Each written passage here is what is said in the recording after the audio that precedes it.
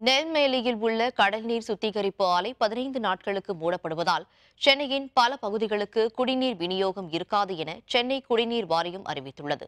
சென்னை கிழக்கு கடற்கரை சாலை நெம்மேலி சூளேரிக்காட்டில் உள்ள கடல் நீரை குடிநீராக்கும் சுத்திகரிப்பு நிலையத்தில் நாளொன்றுக்கு 100 மில்லியன் லிட்டர் திறன் கொண்ட கடல் நீர் குடிநீராக மாற்றப்படும் விநியோகம் செய்யப்பட்டு வருகிறது.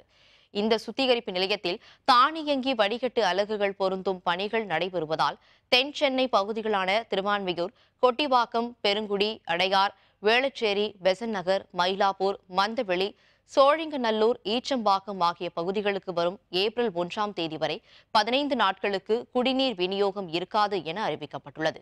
மேற்குறிப்பிட்ட பகுதிகளில் தண்ணீர் விநியோகத்திற்கு மாற்று ஏற்பாடுகள் செய்யப்பட்டுள்ளது எனவும் தண்ணீரை சிக்கனமாக பயன்படுத்துமாறும் அறிவுறுத்தப்பட்டுள்ளது.